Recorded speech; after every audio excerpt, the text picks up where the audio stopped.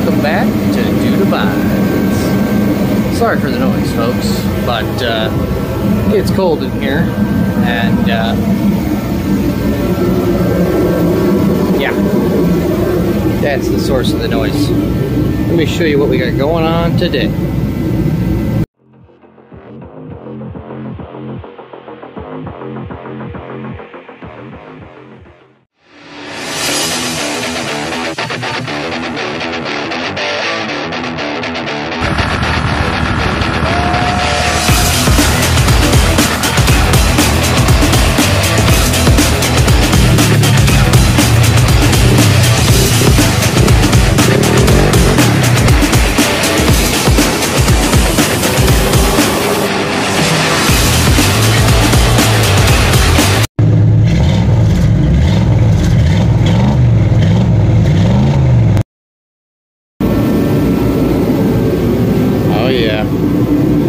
We're back with the lawn queef. It's been a minute, but today we're gonna put in a couple hours on this bad boy, and we are gonna make an attempt to put our matching quad front suspension in this tractor. And as you can imagine, it's going to take some modification. I'm not quite sure how the steering's going to work out yet, but we're going to get rid of all this gobbledygook and yeah, do something better.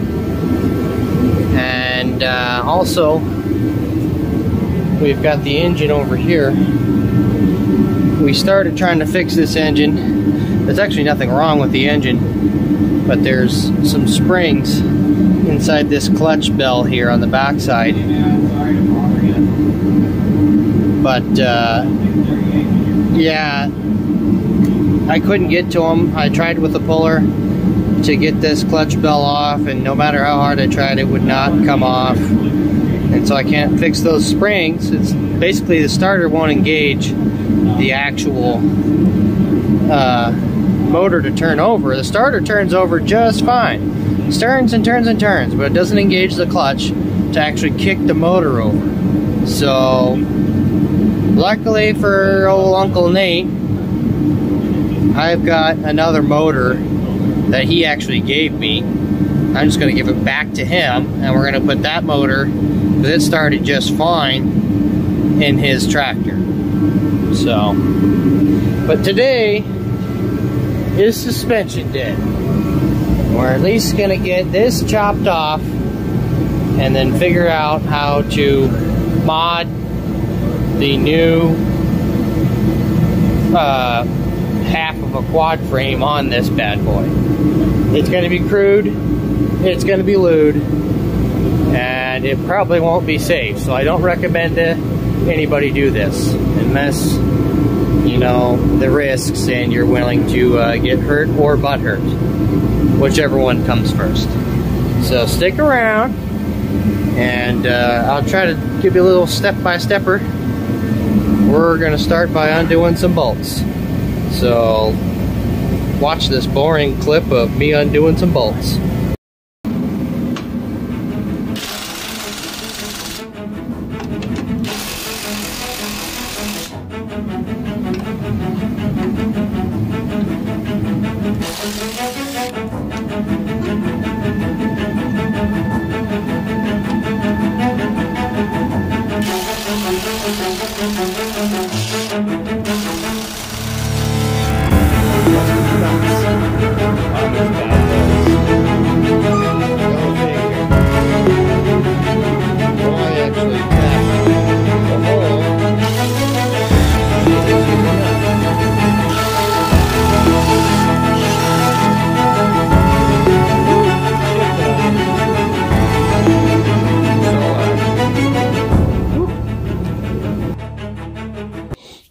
Well, there you have it, folks. We gutted the old front end this morning, and here it is on the ground. Gutted that out.